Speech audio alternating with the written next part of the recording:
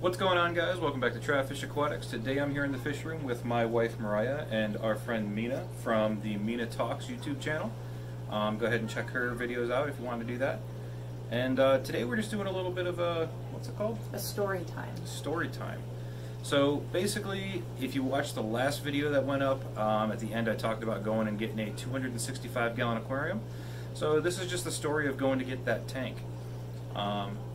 So a couple weeks ago I went and did a fish store tour down at One Fish, Two Fish, and the store owner told me that there was a gentleman that was getting rid of a 265-gallon aquarium and that I could have it for free as long as I went and moved it out of his house. So I absolutely jumped all over that, and I really wanted that tank. So yesterday we had the opportunity to go down and pick it up. So we drove down to this guy's house, we pulled in, and we're in the middle of nowhere, and this house is really nice. So we walk up to his door and we walk inside, and as soon as we walk into the house, the tank was right there, and the first thing I noticed is that it was not a 265-gallon aquarium. It was bigger, which is not a bad thing, except for we had only planned on a 265-gallon aquarium, which is about almost 100 pounds lighter, and we were short people. So being that we only planned it being a 265-gallon aquarium, they weigh about 400 pounds. I had brought along, obviously, myself, my wife, Mina, and my buddy James. And myself and James had moved the 150-gallon tank that's right here behind Mina a couple weeks ago. That one weighs just shy of 400 pounds, so I figured the two of us would be able to do it with the assistance of these guys, and it wouldn't be an issue. But that was definitely not the case, considering this tank was an additional 100 pounds on top of that. And when we showed up, it still had all the sand and gravel in it, probably about 200 pounds of that. The sump was still hooked up, it still had water in the weirs and the overflows. So there was definitely a lot more work that had to get done to this than I was originally planning on doing. But being the fact that it was a 300 double deep, I really didn't care. She cared, she was upset. There's nowhere to put it. Okay? That's the issue right now. Unless he takes these down, there's nowhere to put this fish tank. I'm working on that. These aren't going anywhere. We were there for 3 hours, weren't we? Yeah, that was just getting it ready. We were supposed to go there and pick it up. No, we had to go there and shovel the sand out, which I recorded because I was irritated. Yeah, so I'll play that right here.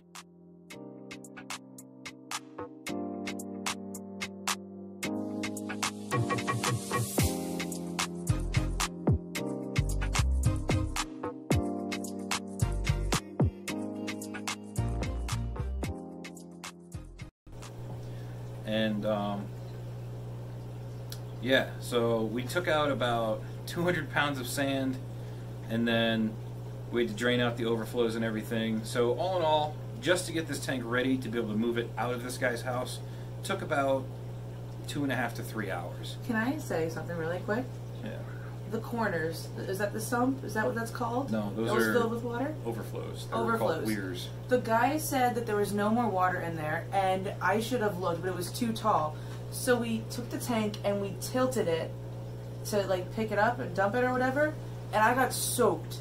I had water all down my hoodie, my pant leg, and then my one shoe, I had brand new shoes, got soaked, and it was all, was it blackbeard algae, or it was black algae?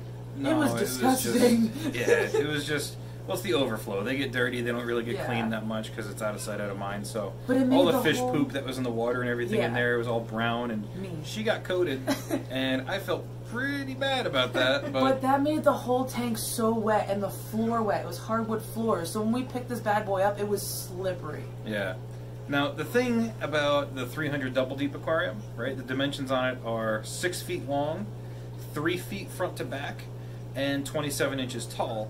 Now, your average door is only about 30 inches, so this tank is 6 inches wider. So the only way we can get this tank out of this guy's house is by flipping it on its side, which is why she got soaking wet, and carrying it out that way. Now, the one thing that I really wasn't thinking about until we had picked this thing up was that the way this tank is built, it's all 1/2 inch glass, except for the bottom was 3/4 inch glass. And when you flip a tank on its side, that means the bottom plate is here and the top openness is here. So that means this side of the aquarium, when you're trying to carry it, is about 200 pounds heavier than this side. That was Mina's side. That was my side. Mina got that side. I had a hold of the one end. James and Mariah had a hold of the other end. And Mina was originally on my end, but I had her go over in the middle to help hold the glass up because that side was just ridiculously heavy. So we get it picked up, and I thought we were going to make it seemed like it was good, right? So we start walking out of this guy's room. It was just in his living room, and we had to make if the guy's living room was here, we had to come down and over to get out his front door, and trying to get past the stand. Now, mind you, if you've never seen a 300 double deep, this tank is absolutely enormous. It's 2 of these 150s, just front and back together. It's huge. And we had it picked up, and we're trying to make the corner, but the stand's in the way, so I'm trying to back myself into a corner as tight as I can get and get over so that these guys can make the swing so we can get out the doorway of this room.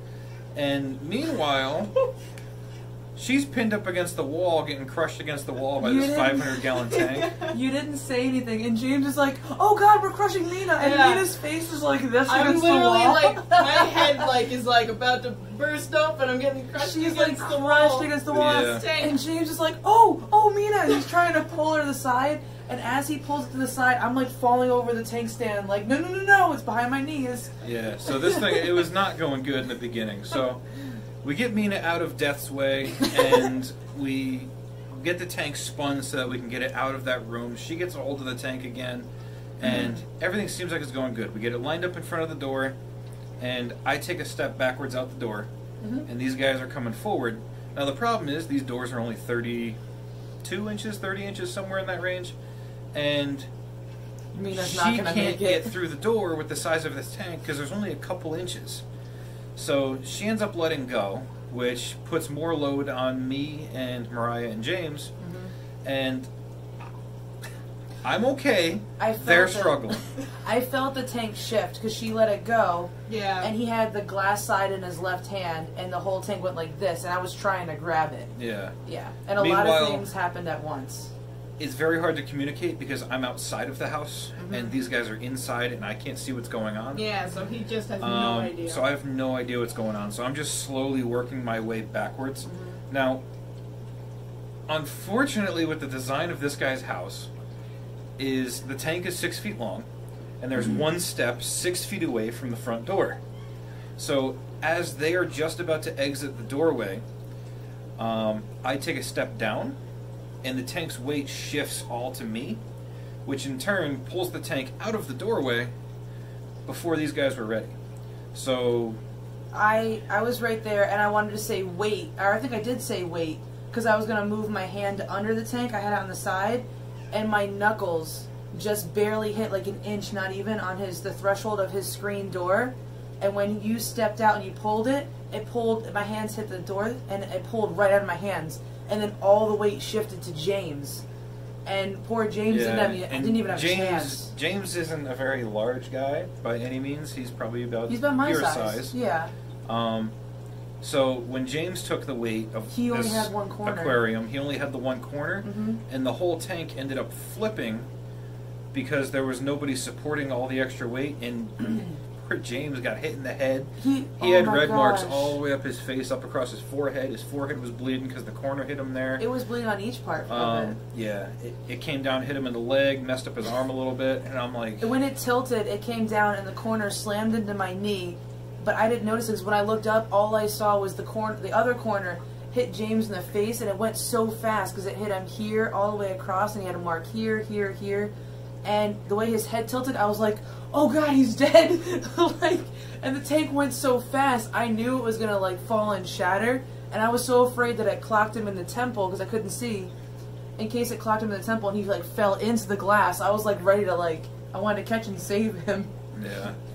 So basically what happened is all that happened on their end, I have no idea that any of this is even taking place until I hear, oh God, and then the whole tank is just rotating.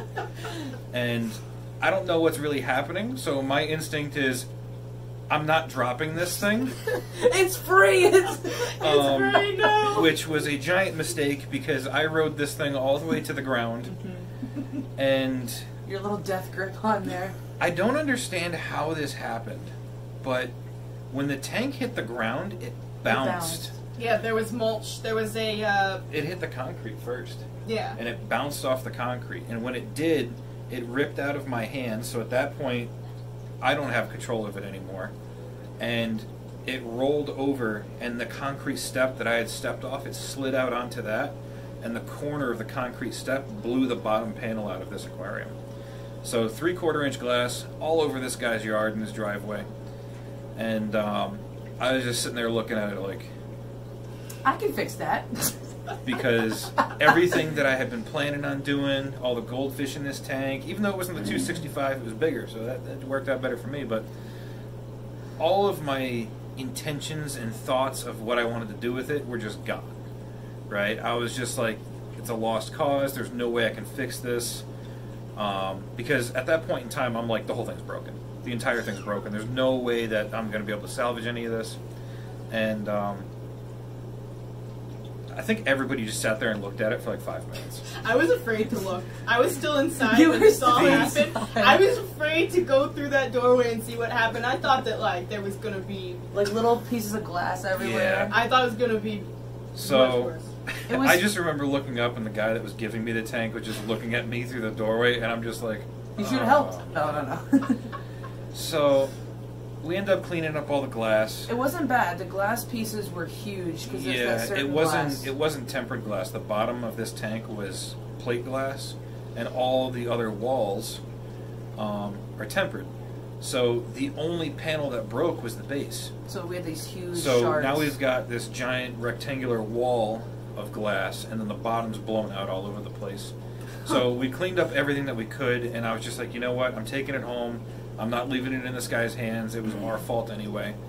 So we loaded up the tank in the stand into the truck. As we were loading it, more glass was falling out. Yeah, it was falling out and Oh my shattering right in front of gosh. the tailgate, and I'm just, it was a disaster. so stressful. It was a disaster. And get the whole thing in the truck, strap it down. I'm just like, I don't know what we're going to do. I don't know if it was me. It was me or James or even you. And we're like, let's go to Perkins. And we ate our feelings. Yeah, so we get the whole thing loaded up, and I'm like, you know what? I'm just going to Perkins. Like, we haven't eaten today. I'm just going to go eat my sorrows, because this is just, this sucks. So, the whole reason, I completely skipped over this part, the whole reason this guy was even getting rid of this tank is because he had bought a 750-gallon aquarium, which I do have like a little 10-second clip of this, so I'm going to play that right here in a second. But just for reference, the pacu that he has in here is 28 inches long, and the red-tailed cat, if you can see it in the video, is 24, so I'll play that right here for you guys. However, I had about 60 fish in it. I put them in here, and in a month, they're all gone. They're all eaten. Buddy.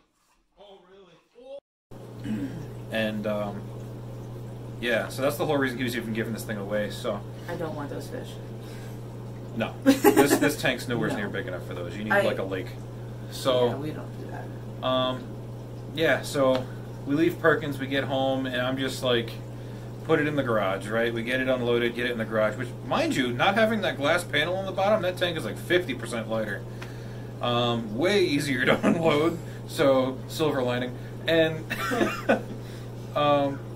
I didn't know what to do. So I ended up calling the local glass company to see what a 3/4 inch thick panel of glass, 6 feet long, 3 feet wide costs. Because all the other panes of glass were perfectly fine. So with the tank upside down, I could just remove everything, attach a new pane of glass, and it'd pretty much be good to go. And come to find out, a new pane of glass is $650 Of with that no thickness. ground edges. Yeah, that thickness, the right size, no ground edges, so the edges would still be sharp like it was just clean broke, and not drilled for the sump. So that's nothing done to it, $650. If I wanted the other stuff done, we're looking at over $1,000, and at that point, I would rather just buy a new 300, and I don't have the money for that, so that's not happening. So I did find a way to fix this tank, and that's by using plywood and epoxy. You can actually make a plywood base by taking 3/4 inch thick plywood, doubling it up with wood glue, and then building a frame wall around the outside of it, and then using Pond Armor epoxy and what is it, fiberglass matting in all the seams. And then once that's on there and cured, you sand it a little bit, and then silicone adheres to it extremely well. So I can actually fix it doing a plywood base. So I'm actually going to do a little video series on that when I get around to fixing it. I want to fix the 150 first, because that was the first disaster. You want to fix Mina first? Because I've been having a lot of tank disasters lately, so Yeah. my luck has to change at some point. So, I yeah. still think you should put it in here. I don't know what I want to do with it yet. I really don't. I wanted to put it in the living room, but I have to get under the house and put all the jacks and everything under there. So, I mean, I could do a little video on that too, of how to support a floor properly for a large tank. Lots of material. Yeah, so lots of video content. Oh, yeah. She's getting mad because she's enabling. So, yeah, so that's all going to be coming. All these videos of doing how to do the plywood base for aquariums. That way, if that ever happens to you guys and you can't afford a giant piece of glass, you can fix it with plywood. And it's really not that difficult from what I've been looking up. And it doesn't cost a whole lot either. So we're probably looking about $150 to $200 to do the plywood bottom, as opposed to $600 to $1,000 for a new piece of glass. And the plywood's actually stronger, and if you drop a big rock on it, it's not going to shatter. So that's a big bonus too. Yeah. So you can put larger decor and stuff in there. And there's smoke coming out of her ears. No. Well, I thought large decor, and I was like, it better not hurt my fancies. Yeah, so the 300 Double Deep is definitely going to be the home of all the fancy goldfish, because it's just a massive amount of water. And my favorite thing about it is all the front to back swimming rooms, so that's going to make that tank a lot different than what the normal tanks are, where it's just horizontal swimming space. You're going to have a lot of not vertical, front to back swimming space as well for these guys, so it's going to be a lot different. Also because I said so. I get no choice. Yeah. So, All the beautiful goldfish. I mean, that was the plan anyway. All my pandas. So, I don't think there was anything else I wanted to talk about, right? It was just that story. Yeah. No, actually, you're going to be going on your way to the garage to show them what it looks like. Oh, now. yeah, we Yep. should do that. Well, that was the whole story, but got to show you guys the tank now. Yeah. So, we're going to go outside real quick. I'm going to show you guys what we're dealing with, and that'll be the end of the video. So, we'll head out to the garage and check out the tank. Alright, so we're out in the garage. I gotta be careful touching this thing. And I'm standing at the aquarium. And just for size reference here, I want to show you guys the 125 I have back here on a desk. 6 foot long, right? And that'll be going set up eventually. And right here is the 300 Double Deep. The camera does this thing no justice at all, right? It's very hard to actually show you guys the massive, massive size of this thing, right? So, for reference, there's a 55-gallon next to it, right? So, just off that, you can see 3 feet wide, right? The overflow is almost as wide as that 55. So, it's absolutely enormous. Unfortunately, you can see the giant pane of glass that is just absolutely destroyed right here. And that was one of the most upsetting parts, and probably one of the saddest moments I've ever had in the fish keeping hobby. But luckily, the plywood bottom is not that hard to build. They're very strong and very durable. And I'm excited to build that and show you guys how to do it. So, see if we can get another view over here of how big this thing. That board is not actually supporting that glass. I could take that out of there. It's there just because that was the epicenter of the glass breaking. So I could actually pull this out of here and nothing's going to happen. But I have it sitting there just in case. So you can see 6 feet wide. And Absolutely massive. Right, so this is going to be the new home for the fancy goldfish. And this will be coming soon. This is going to be the 1,000 subscriber video series. Because originally I was going to do the whole room and set up as the 1,000 subscriber video. And unfortunately now, because I have to do this, this is going to be the 1,000 subscriber video. Unless I get it done sooner, then it'll be up sooner. But we'll see how that goes. But for right now, thank you guys for watching Trap Fish Aquatics, and I'll see you guys in the next video.